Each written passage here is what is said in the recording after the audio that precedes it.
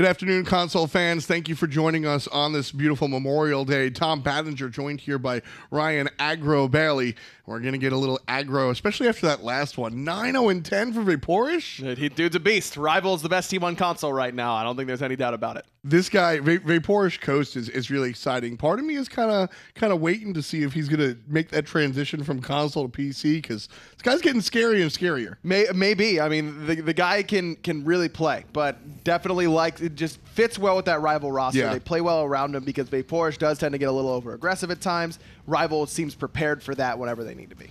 Now, as we transition into North America, we're going to take a look at another star hunter, Michael Checo. Star might be a strong word for him, but he's certainly been a very popular player throughout the league. Very excited to see him get a second chance. So let's jump into picks and bans right away. The North American teams, FableGG versus Flashpoint. Both these teams trying to catch up to Astral Authority and Elevate, the two teams that represented North America this last week's console LAN. And both these teams have a lot of talent on them. Michael Checo's a great point on one side because he just kind of has always been right on the cusp of being that star in the ADC role. A lot of talk about him in the scene. Everyone says he's very good, and then never really put it together in the actual competitive play. I'm excited to see if he's able to do it this time around. One thing I've always liked about Checo's play as the ban phase is over is the fact that he's always been willing to play a little bit, play the different stuff. And I think that is very important in Season 5 to at least have the willingness to explore the other options. You and I usually butt heads, but we can both agree that there is some merit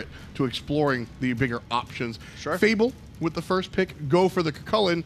After 3 warriors are banned, Raven, Achilles, and the Odin, and the Dodge going to be banned as well. Option over to FP. Now Guan Yu is still available here. Guan, this is the live patch, so Guan and X-Ball both pretty strong. Now Guan didn't see a whole lot of success in the last set in Europe, but that's because they were playing up against Rival. I don't expect any pick to have a whole lot of success there, specifically in that region.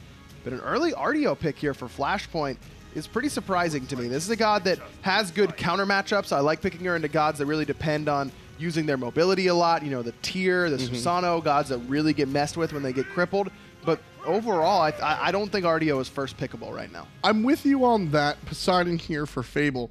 I do like the Artio because I think it dissuades the Guan Yu. It doesn't completely counter it, but Guan in those team fights with his full passive wants to heal and then dash to get that heal up more often. Sure. Not going to be able to dash there. Not a direct counter, but something that can limit his effectiveness. Well, it's also good against Guan Yu in lane because you could easily interrupt that Taolu Assault with the Bear Stun. So maybe it is a kind of dissuader overall, but why dissuade the enemy team from picking it when you could just pick it yourself? I mean, the actual answer to that is maybe they haven't practiced with it. Sure. Doesn't necessarily fit into the composition. Guan Yu's not a one-size-fits-all god like Chulainn, for example. You definitely have to play a certain way around him, no? No, I mean, you want longer team fights overall, but in my mind, Guan's so strong right now that I would plug and play him wherever. I think he is kind of just, you're able to put him wherever you need him right now. I think he can viably jungle, support, or play solo lane right now. So I'm surprised that we're through the first 3 picks and we haven't seen any of it, especially with the Odin banned away early by Flashpoint. The only other thing I can think of is it's been so long since Guan has been relevant that some of these players might not actually have him in their wheelhouse. Maybe. Pick it up. Second round of bans go through. No Herc, no Discordia, no Athena, no Chillvanus. Janus will be the mid lane of choice for FP, and Fable will start their selection with a Guardian of Fafnir. A little scary to pick Janus into the Poseidon. Poseidon can shut down Janus fairly easily with that Whirlpool, but as long as Janus is positioning well, you could use through space and time to guarantee yourself going through a portal because you can just kind of headbutt the wall as you're channeling your ultimate. It'll pull you through the portal even when getting crippled. There it is. Last pick, Guan Yu. Interesting. So no Hunter here for Fable. No Hunter. Could be Guan ADC. I think this is Fable getting down to their last pick and just going, wait, they didn't pick or ban Guan? Okay. I know we don't have a Hunter, but let's just pick it. All right, well, I was just saying that I would put Guan just about anywhere. I don't think I would put him in ADC necessarily. I still think that it's better to put him in the roles where he excels, the jungle, the solo, and the support. You are probably excited because Guan is just good enough right now. No, I'm not that dumb. Okay, I mean, you see anything that isn't traditional, and usually you're like all about it. It's got to fit. And that's the thing, is that there is no method to this madness. I don't necessarily... I think you go Poseidon Hunter here. Yeah, I completely agree with you. I mean, Fafnir as well, an interesting selection overall, I'd say. All right. We figured it out. There is a technical difficulty. So Guan Yu is actually on Flashpoint's team, and Jing is on Fable's team. Oh, okay. That now makes this a lot more draft sense. makes a lot more sense. Yes. You're going to see the Guan Yu either in the jungle. No, the Guan Yu is going to likely be support or solo. Yep. Because of Artio. So yeah, okay. Let's Much just better. get into this one. Both of us like these drafts a little bit better, I think. Fable and FP should have a very interesting matchup. For Fable, I'm looking at Mr. Teep. This guy is really who I'm staring at. This mid lane Poseidon, certainly something that can work out here. And you mentioned the Poseidon Janus matchup, and this one is very interesting because I feel like usually when you got counter matchups and things like that, the math has already been done. When it comes to this matchup between the Chillvanus and the Janus, this is the difference between practice and theory. I think in theory, obviously, the cripple shuts down the Janus. But in proper practice, a well-played Janus can completely negate the advantage that the Poseidon has. Oh, easily. I mean, like I said, you can just headbutt the walls as you're trying to go through them with through space and time. The cripple won't really affect you. Whirlpool has a very long deploy time before it'll actually begin to tick. You aren't crippled until it ticks, so you can easily get through walls. But I do think that if Fable is playing around how the Janus is going to play around the Poseidon, you can kind of mitigate a lot of that. You know, you're just waiting to use Whirlpool until the Ratatoskr ult lands or the stun lands or even the slow to keep Panda mid away from a wall. I think all of those are viable options to try and shut down this Janus. Delnyy will be in that short lane against the artist formerly known as Niquid. Ryan Jarman playing on the Chulainn. And with Delnyy on the guy with the Tallow Assault, Ryan can interrupt that. He can. No, he cannot. I'm sorry. He really doesn't have an option to interrupt that. Knock up immune during Tallow Assault, so not even the ultimate will really do for the Chulainn. So Delny's going to have a pretty decent time in this lane, I think. I mean, I haven't seen a whole lot. Doesn't the transform push stun first? Isn't that going to interrupt?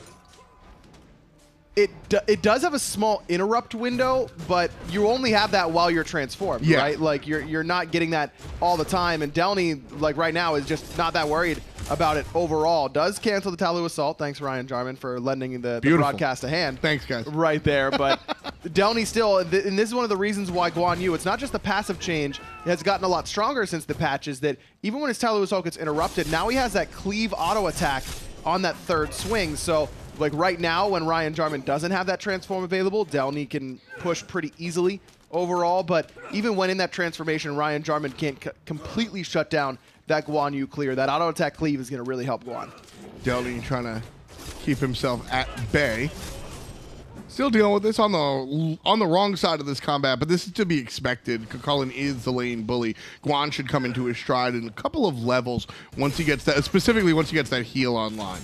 Exactly. Now, Guan Yu does have some anti-heal there with the one. His bro in a lot of trouble. Has to use the beads and still just able to escape with 1 HP. Jumpahhh did a nice job of blocking that dash to make sure the JPrro couldn't stay quite as safe as he wanted to there. As I was saying, Chulainn does have the innate anti-heal on the one, and that will help him in the lane against Guan Yu. But once Delnyy maxes out Tallow Assault, this really should be Guan Yu feeling pretty comfortable in this lane. And it's really difficult to box up against Guan Yu when you can't consistently interrupt that Tallow Assault. It's kind of nice as well on Ryan Jarman's side with the anti-heal, where Delnyy on the Guan Yu, this character is much less about big heals and more about frequent small heals. So that anti-heal is actually going to hurt a little bit more, I would reckon, because you're healing for such a little amount anyway that you're not getting really what you want if you're going to get anti-healed. Basically trying to heal for 300 a pop. Whenever it gets to 150, then your passive is stacked. That doubles the heal up to 300. Now, that does mean that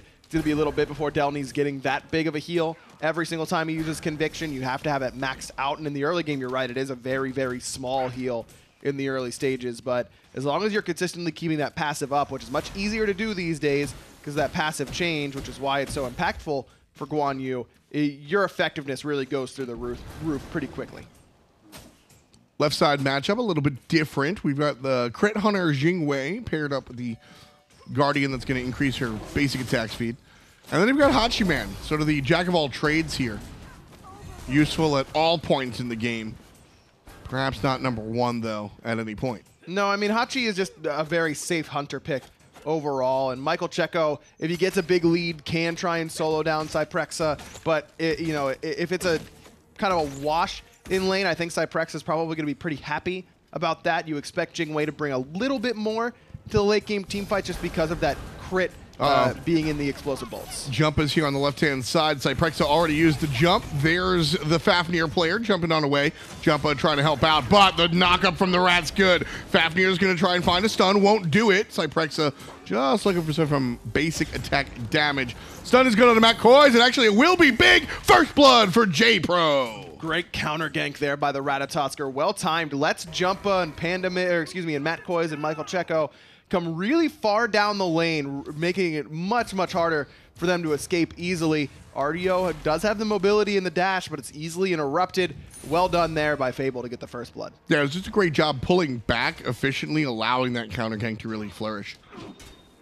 Sprint really critical in that situation as well to give them the extra movement speed they need to pull back towards that tower. Also immune the slow from the Nemesis ult, and the sprint in the early game, trying to save that for when Nemesis shows up, is really, really, really critical. Sometimes we even see solo laners pick up sprint instead of teleport in the early game at level 1, just because it's so critical to get you away from Nem. Nem does a lot of really great stuff. The prot shred, the damage on the ultimate, all that is great, but she really relies on the slows in the kit. No hard CC there for her, and sprint immunes all of that in that situation for Fafnir. Not just that, I also like the sprint on the side of Nemesis as well. Late game when that turns into the super sprint. I mean, Nemesis is thought of as an ability-based character these days, but that passive is no joke. You're talking 5% power swing every hit, stacks up to 20%. Those basic attacks really start to swing in the late game. They really do, and her chase potential is already so good with a sprint without a sprint. Yeah. Because of the slows and that kind of stuff. When you add in a sprint and take away that in-hand basic attack penalty, she gets a lot harder to peel away, and that's why we see sometimes Nemesis players go for the hasten katana, the stone cutting sword, that kind of build. I think that could be a good matchup here in particular, because it's difficult for anyone from FableGG to get away reliably from that. I'm looking at the Ratatoskr. You can chase him down through the dashes. The Poseidon you can chase down pretty easily as well. The Chulainn can't really get away from you at all. I wouldn't mind seeing that from Jumpahhh. Ryan Jarman goes down in the hand of Jumpahhh one more time on the right-hand side. And yeah, this is the beautiful thing I think about Nemesis, what makes her very powerful, besides all of the obvious numbers, is her ability to be flexible. You're going to come in and like want to build into whether it's the Jotuns or the Crusher, you're going to build Maze, Heartseeker, right? Or if the Ratatoskr goes tanky, that's when I think we see the basic attack build into the Chin side, perhaps, right? Adapting builds her crit. I mean, there's so many different approaches to the Nemesis that I think are all appropriate, and most gods don't really have playstyle options like that. JPrro is already trying to make an adjustment against the Nemesis. Goes second item, Winged Blade. Now this really cuts his damage by a large margin. I mean, second item is usually the key power spike for assassins right now. The Crushers, the Jotun's Wrath, the Transcendence even for some junglers. Those are all really, really strong damage items. And Winged Blade is cheap, so it's not that bad. And does give him a big boost of health, but overall, I still think I'd like to see JPrro go for a damage item first, then pick up the Winged Blade. The Winged is really, really good against the Nemesis. It's good against the Janus as well. Threshold's an incredibly strong slow. Delny's got a slow on the ultimate and the 2 as well. JPro's going to go aggressive, looking for the dual lane gank. Chases out the ultimate from the Hunter. Matt Koiz is going to try and get away here. Successful dash from Cyprexa. Michael Checo able to exit. Jumpahh's lurking though. Doesn't have blink. Keep in mind he does have the beads, but the Fafnir. He's going to find the ultimate, get surrounded, and get pounded. Jumpahhh puts Fafnir on the ground. Taste that one, buddy. No sprint that time will save you from a Nemesis ultimate. Just too far forward there from Fable. The exact same story that happened to Flashpoint for the first blood, right? They chase a kill too deep down the enemy tower line. They don't get anything from it, and then the counter gank comes in and ends up proving fruitful. And the Janus lends itself to that very, very well, as does the Ratatoskr on the other side. That time the Janus ultimate wasn't needed, but that's something that Fable needs to keep in mind if that happens again, is that Janus can turn that fight very easily. Here comes JPrro. He's looking for Panda, then for Jumpahhh. As soon as Delnyy starts to make the rotation, the jungler walks away. JPrro going the Winged Blade's first item. Here's my thought process. If JPrro is going to stay in the middle lane, I don't mind it. Because that Kraken, even with the Warlock staff start, that Kraken does enough damage that JPrro just has to be set up, man. Comes in with the ultimate, and that can make everything sort of happen, right? He doesn't need that damage right away if he focuses on the mid lane. But watching him go over to that left side, he needs that damage, and that's hurting him. Yeah, that's a great point. I think that you can kind of play setup man for Mr. Teep right now because Janus is going to be so squishy to that Kraken. But the dual lane, I mean, Jingwei Fafnir don't really do that much damage. I mean, that is the maximum damage combo that they can do right there. And it did solid numbers. I mean, brought Checo down to 2/3 HP. But is JPrro going to be able to do that remaining 2/3 without another damage item besides the Acorn? I doubt it. And look, he's building into a hybrid item. This is likely to be an Enchile. Again, this is not...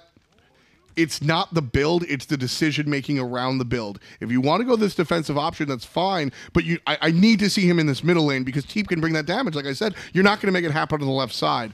And then on the counterpoint for Flashpoint, Jumpahh's got to be paying attention. Love the itemization into the Jotun's Wrath, understanding that having that ultimate on a lower cooldown is more important than doing the raw damage at this point in the game. That's my personal... I really like that choice. Jumpahhh gets stunned twice. Kraken comes out as well, but he's got beads, a dash away. He'll be able to escape that one. Now Matt Koiz on the chase a bit here with Panda mid and Michael Checo, but no continued chase down that mid lane. Has learned their lesson about the chasing in the dual lane thus far, getting a little bit too out of hand. Yeah, I agree with you. I think JPrro is not playing around his character's strengths. You're never going to, no matter how tanky you are, you're not going to be able to match Nemesis in the late game with your survivability and whatnot. Ratatoskr is so strong at this exact point in the game, 10.5, 12 minutes, where you've got 2 items, 3 items, and you can start to really do significant damage.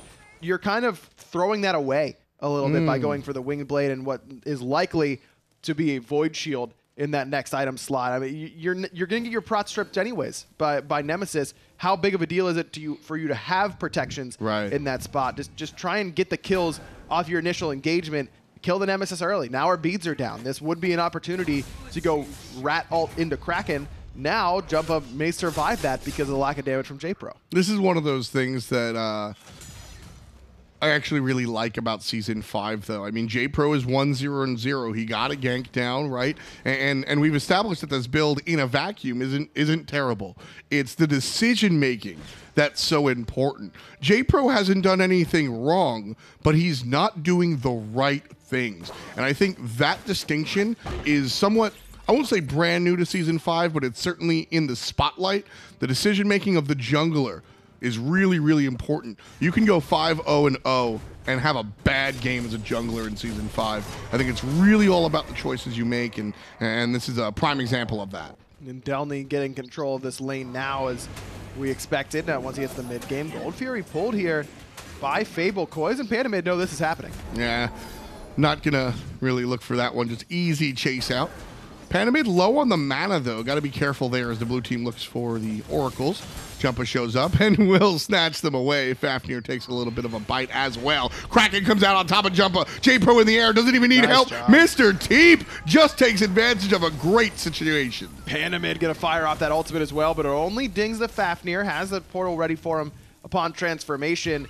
That's all Mr. Teep there, man. Just understands Jumpahh's beads are down and takes advantage of it. Well played. Yeah, that was great individual prowess. Matt Koiz in some trouble here, just going to get surrounded, and Fafnir will go ahead and sneak that kill away. Red buff does go to FableGG, a successful invade. So the team after my own heart forced the stuff after the stuff, and I think I like that one a lot because I think that's a kill that you could walk away from and not get anything for, but they forced that red buff invade. I think that's very important to look for anything possible after the kill. And this is the time where this team composition is really at its best in the mid lane, at least. I mean, the mid jungle are both feeling pretty strong right now as Cyprexa might be able to find this solo kill on a Checo, and he'll do just that. Ouch. Big damage onto the Hachiman, and Checo without his ultimate there, just not respecting the damage yet coming out of Jingwei. I think some of my favorite plays are when you don't get to do your job. There's nothing to analyze there. No. Checo got slapped in the mouth. Like, there's nothing else that happened. I mean, you want to break down how Jingwei used her 1-3 combo that everybody knows about? Like, those are some of my favorite plays where you just look at it and go, damn, you got outplayed, kid. Pretty much. Checo just has to understand that he can't really be there at that spot. Panamid going to try and steal away the red buff, and with help from his ultimate, will do so. Also gives him an escape route to get to safety. Take them all. Take them all. Oh, you missed the portal. That was a nice play by Panamid. A little bit risky, a little bit you can make the argument that it's a waste of a resource there, but he does have 30% CDR to get that through space and time back up quickly. Plus the Chronos Pendant passive. It's unlikely that Flashpoint will need his ultimate soon, but this is the response from Fable. This is really, really smart. Now Panda mid is low, no ultimate, has to back, pull the Gold Fury. No vision, no idea, no contest. FableGG gets the objective there. It's FableGG, not FabLeg, but that'd be funny. FabLeg is a pretty good name. Matt Koiz is going to get wrapped up here. Won't be able to dash, won't be able to live. Mr. Teep. Is he free or is he locked up? Because right now he's playing like anybody's business. He's the jailer right now. He's the one locking other people up. Missed ultimate coming out from JPrro, but the Hunter's still in trouble nonetheless. Guy on the horse is good, but Michael Checo runs into the corner, thinking that he can box with help from Panda mid, and he can. Nice shot there. Enemy jungler will be cut down by Ryan Jarman. Delnyy surrounded by 3 blue jerseys. Here comes Panda mid. There's the shot. Double un for the PM. Now Delnyy continuing the chase. Portal is good. Gets a triple kill there for Panda mid. Jarman trying to force him out. Has to use the thorns, but Cyprexa has already tried to exit. Sprint used by Delnyy just in case, but Panda mid realizes he doesn't have the damage to bring down Jarman quite yet. And it all comes back to JPrro not having enough damage, because that lets Michael Checo survive. It brings Panda mid back, gets him his first kill in that engagement. Then Panda mid uses the ultimate to get back into the teeth of the team fight, and that's a great way to use through space and time in a situation like that. As soon as it comes up, that one looks like, nope, just kidding. Jarman can't snatch that one away. Flashpoint still trailing, but making some great moves here. Just won the last team fight.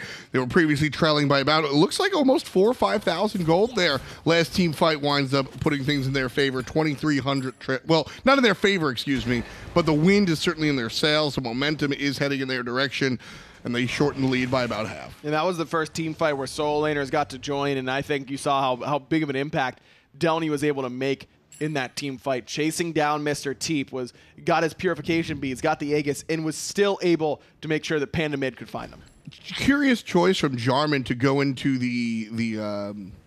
basically the Nemesis line. That's the one I'm looking for. I know that Jumpahhh is going to be bringing basic attack damage as well, but I mean, why do you think we see the Nemesis line here?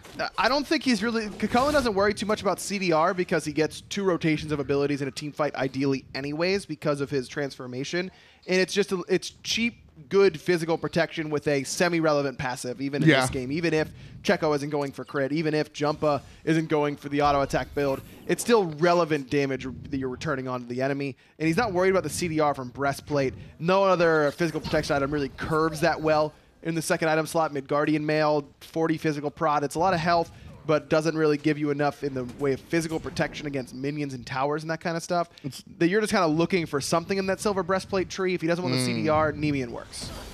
Left side being aggressive, and nice stun sets up Matt Koiz for cracking damage and the tidal surge, but not enough to kill.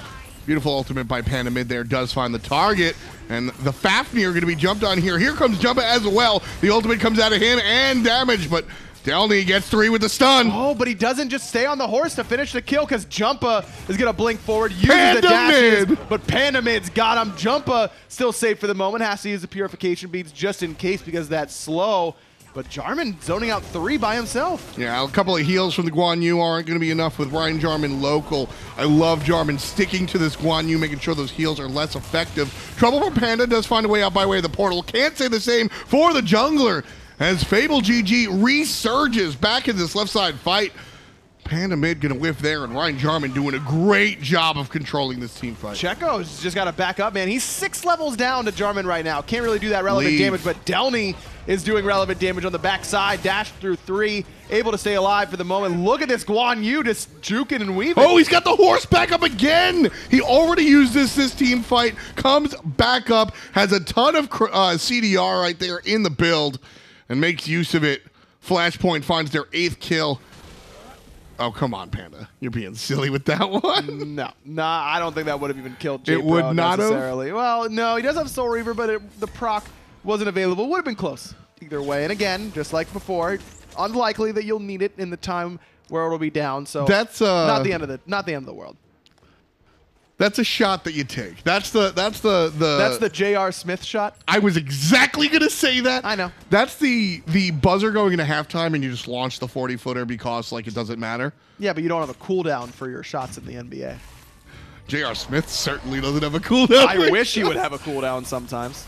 Nah, you gotta risk it for the biscuit occasionally, and Flashpoint doing that. Trailing by a whole bunch before, right now tying the game up. And with Gold's Fury making the comeback, respawning him out now, teams are going to look to refresh and re-engage. Panda has to head back to base, though. He's going to have his ultimate up available soon, but doesn't have the mana, so he's making the use of the farm time. But with that Gold Fury up, Ryan, I think he's got to be a little bit more ready to battle. Yeah, he's got to have enough gold in hand by now to finish a full pen item. He never backed after that last team fight, and now they're heading towards the Gold Fury. This is really, really bad for Flashpoint. If I'm Fable, I'm taking this fight every time. Half HP on the Gold Fury. Panda already in trouble, and he's just dead. Needed to back earlier. Greed is not so good for this one. 437 crit. And Jump is able to beads on out of there, no big deal. But the Rat Man just doesn't have the damage to finish that one off. Delnyy on the front line, just trying to keep players away from the objective, and he's doing so successfully. But the rest of his team has ran away with their tail between their legs, and FableGG will start the gold. This is rough, though, still for Fable, because they only have a Pestilence as their only anti-heal against a Guan Yu at this stage of the game. There needed to be a Brawlers before this. Ryan Jarman doing a great job. I would say, as per usual, he's looked great in this game from lane phase to team fight, Ryan. He really has, and he's kind of carried team fights in my mind for Fable, but it's not going to stop Flashpoint from going in. Gold Fury going to be leashed here, and there's trouble as the knockup is good. Onto the Hunter. Ryan Jarman trying to deal and keep players away from that Hunter. Mr. Teep with a great zone pool. And now Flashpoint will retreat. They've won the team fight despite not getting any kills. But Ryan Jarman still here and local and has to be paid attention to. Through space and time off Panda Mid's respawn will get him closer to this team fight. Didn't hit anybody, though, as JPrro forced back. He also went back to base and did finish a Divine Ruin. Much needed. Now Fable has a much better shot at fighting into this Guan. Meanwhile, you've got Panda Mid back in business with the penetration on the Shard. I like that look. Also does have himself a Soul Reaver proc. So next person he hits is going to get smoked up. Flashpoint still local and generally healthy. Jumpahhh not a part of this conversation. Neither is Michael Checo. But Gold Fury not pulled by either team. So Flashpoint get what they want. Is that they fought back into this one. They tied the game up. If Fable get that Gold Fury, then they have to do it all over again. Michael Checo is just being bullied right now by Ryan Jarman. Look at this. No one is helping Checo anymore. Matt Koiz went to help on mid camps instead of continuing to help out his Hunter. That'll force out that mounted archery from Checo, and he's got it back. And Ryan Jarman going to come through on the backside and force Panda Mid through a portal. Pulling up the Gold Fury, started by Fable, brought it down to half HP already. Two players seep in. Ryan Jarman coming on back. 10% HP on the objective. Going to be leashed out here. FableGG looking for the fight now. Delnyy and Panda Mid make it happen one more time. 6-1-0 for the Janus player on Flashpoint. No Aegis there for Teep. Didn't use it, and that's going to cost him dearly. Now another good crit onto Jumpahhh. Delnyy finding two on that backside, but he gets stunned, dashes away, but a huge knockup from Ryan Jarman will bring him down. And again, the last hit came from the Rat, but it was brought to you by Ryan Jarman. Fantastic play from this guy so far. Michael Checo on the run, and, well, he's going to get flushed out. 10 kills in total for FableGG, and finally, something to put on Jarman's slash line. He was 1-1-2 in a 10-kill total game for his team, but despite the lack of presence on the scoreboard, it's anything but in these team fights. Oh, Jarman's carrying these team fights. He's crushing it. Feels like single-handedly almost, because he's keeping everyone away from Mr. Teep and Cyprexa so well. Cyprexa's been positioning very well on the backside. He hasn't taken nearly any damage so far as JPrro chases down Panda Mid and kills him when Panda Mid had both relics available. That's both mid laners dying with Aegis up, and that's just a bad look for both of them. Unacceptable. Jumpahhh and Matt Koiz, the only Flashpoint players alive. I think you definitely start the Gold Fury here for Fable. They will. And with the cracking up, they can crack it to confirm, but don't even need it. 57,000 gold. That's 5,000 in the lead for Fable.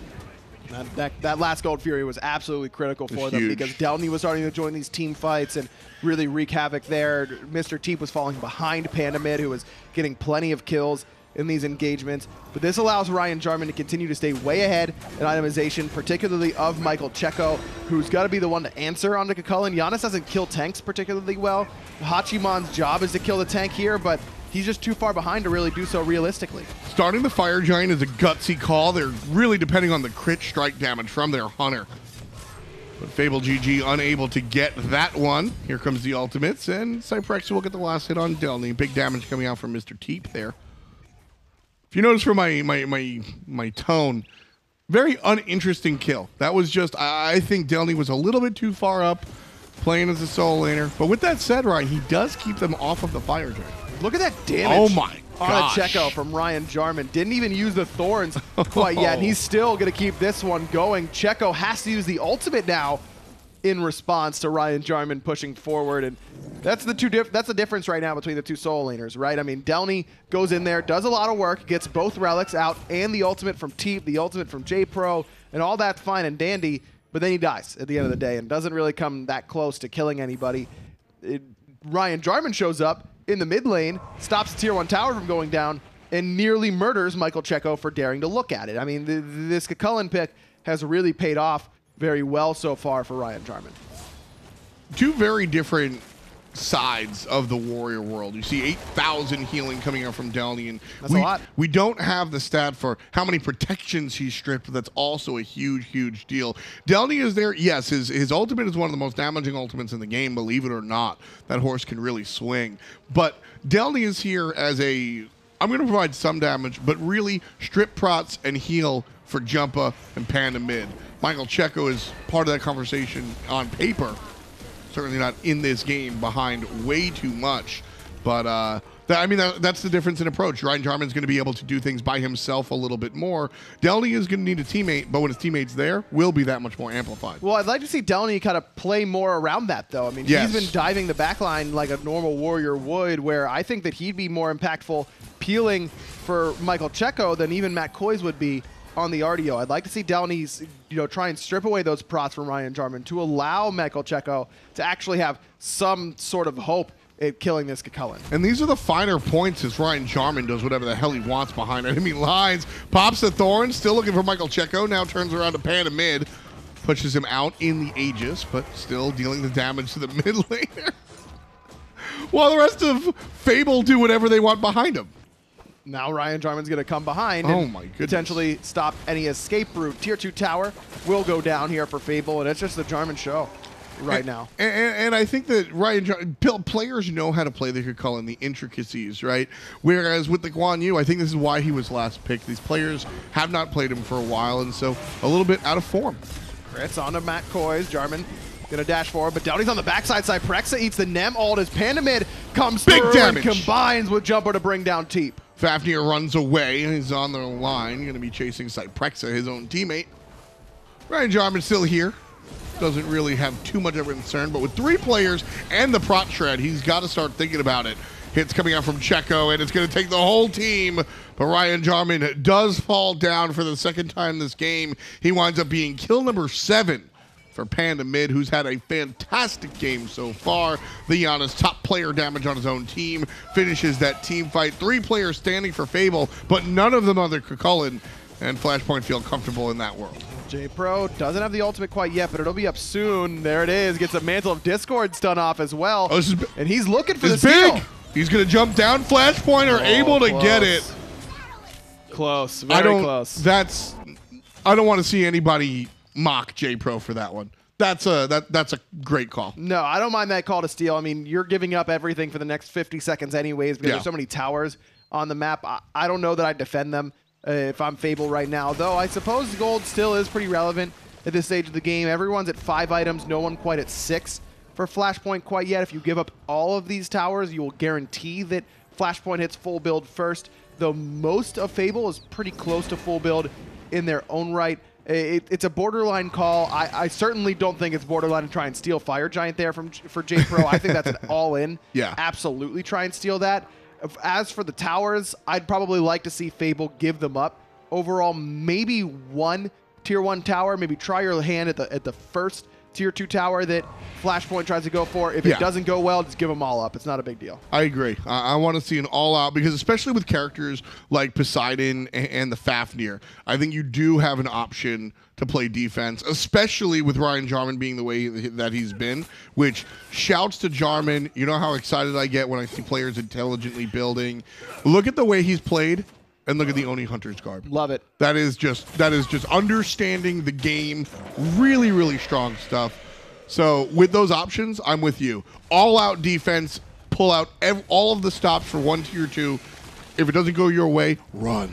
But if it does, take advantage of it. This Oni's is a perfect item for him because, as you mentioned, he's been in the thick of the team fight the entire time, and he's going to get 6% damage mitigation whenever he's got 3 or more enemy gods around him. Now, a thing I would have liked to see him pick it up earlier, I think the biggest benefit of Oni's right now is that it's 1,900 gold. Yeah. It's incredibly cheap. So I don't know how I feel about it being sixth item. I think it does lose some effectiveness because 6% goes a lot less when the damage numbers are going to be big and consistent overall. But if you can use that in the earlier stages, I think that this is a great 3rd or 4th item for when you're first starting to join team fights. For sure. Out of the solo lane. But I still think it's a decent idea here for Ryan Jarman. Understanding the build process, of course. You've got the Winged Blade, 3rd item for anti-Nemesis. Oh no, we need anti-heal. I have to go into the Pestilence. And then I guess you could have gotten it, because I think there wasn't a spot to get it till Midgardian Mail. Tier 1 tower being aggressed on. Flashpoint should take this one relatively easily. This is the tier 2 fight, and we're getting what we wanted. Fable looking for it, and big damage from Cyprexa. The first one to fall will be a Flashpoint member. Matt Koiz very low as well. Delnyy bringing out big damage, but taking it very low is Guan. He'll be able to heal that one up in just a little bit, but successful defense from FableGG. I love that call. Jumpahhh, no beads for him, and he should be toast here, though he does have a lot of movement speed in the CDR. We'll make sure he gets his dash back in time as well, so spoke a little bit too soon. Jumpahhh is out of there, and another instance where a carry dies with both relics available. Checo had beads and Aegis and got bursted with the crits coming from Cyprexa. You just have to position better than that. You have to use your relics better than that. You're not going to win many games when you're dying with relics up. Inexcusable, I think, at this level. Frankly, these players are better than that, so I'm not okay with that right now. Ryan Jarman and his team now playing on the offensive into the Fire Giant. Panda mid still has his. Matt Koiz and Delnyy still has theirs. A little bit of a lead for Fable still, nonetheless. About 2,000 gold. Still certainly able to fight. Matt Koiz, well, Delnyy charges forward. Jumpahhh blinks forward as well. Looking for Mr. Teep. There's the beads. The Whirlpool going to be dropped. And big crit damage. Cyprexa making them hurt and sending Delnyy in the other direction. Pandamid has been chasing JPrro this entire time. Why not go help the squad? I mean, getting this rat kill is fine and dandy. Seems good, you know, whatever. Unless that happens. Not he misses. Portal will hit, but beads are available for JPrro. Jumpahhh is coming in. Another miss on Stable Vortex, and JPrro still likely to fall. Got him with that unstable Vortex, but one Ratatoskr versus winning a team fight by cutting off the escape route with through space and time in the mid lane. I think I'd rather see Panda mid be focused on the bigger picture. Yeah, I'm with you on that one.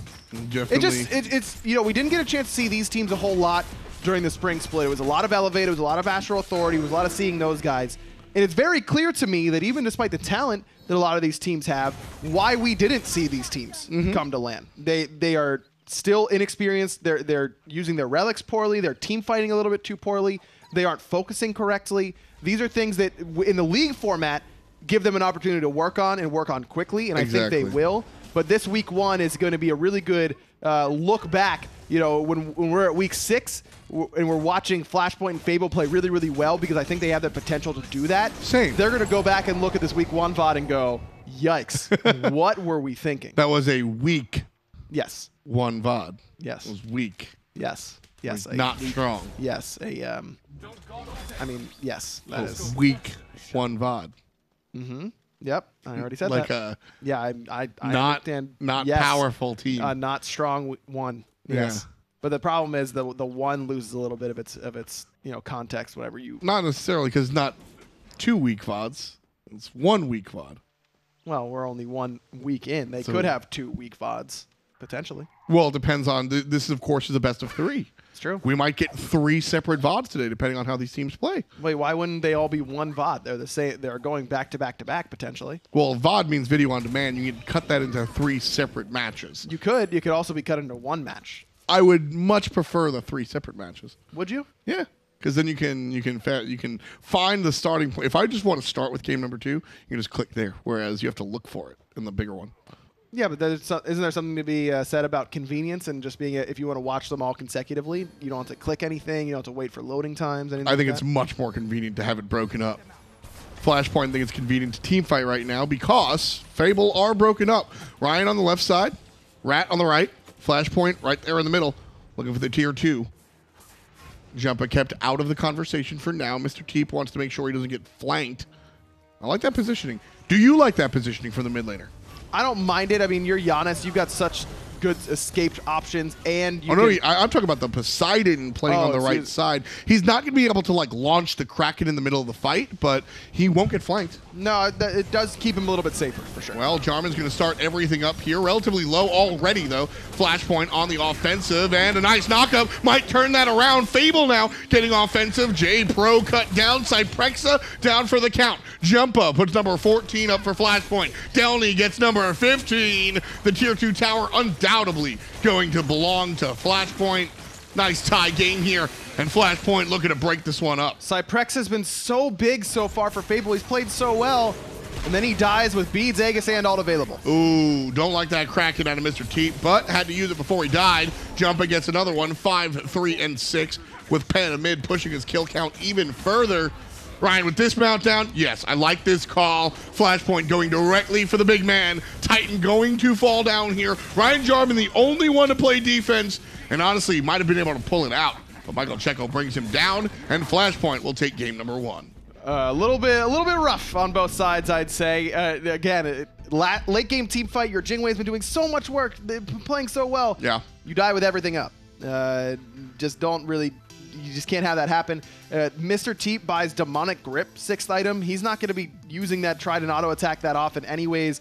I think you can build around that against certain team comps. I don't think that was the team comp to do it against. Too much mobility on the other side. You're not going to be able to lock someone down and consistently slow them with the Gem of Isolation and the Trident. Yeah. Don't like that 6th item selection. I think that lack of damage was shown in that last Kraken. It barely did anything to the members of Flashpoint. Some things that both sides need to clean up going into game 2. I would absolutely agree there. That said, that was a really tight one, so I think this absolutely can go the distance. Yeah. Watching these teams, I think they can draft better. The Guan Yu wasn't doing Guan Yu things until the hyper late game when you don't really have to think about it. You're just hitting 2-1, 2-1, 2-1 all day. But in that mid game, you kind of have to think about how to play Guan. We didn't really see that out of the solo lane. So right. I'm a little shaky on that pick, despite how strong he is. You do have to know how to pilot it. And I think that, as you said, in the late game, when everyone is grouped automatically, you're kind of forced to play it correctly. Yeah. And that's what happened. I mean, I'm not sure that Flashpoint's able to end that game without Guan Yu. They might have been a little bit too weak, too poked out, whatever it is. That's where Guan really shines, and I think it did at the end for Delnyy. But I agree with you. Those mid-game team fights, you want to be sticking closer to your carries, shredding the solo laners, healing your carries up to allow them to kill the solo laners, and then pushing forward after that. We'll see.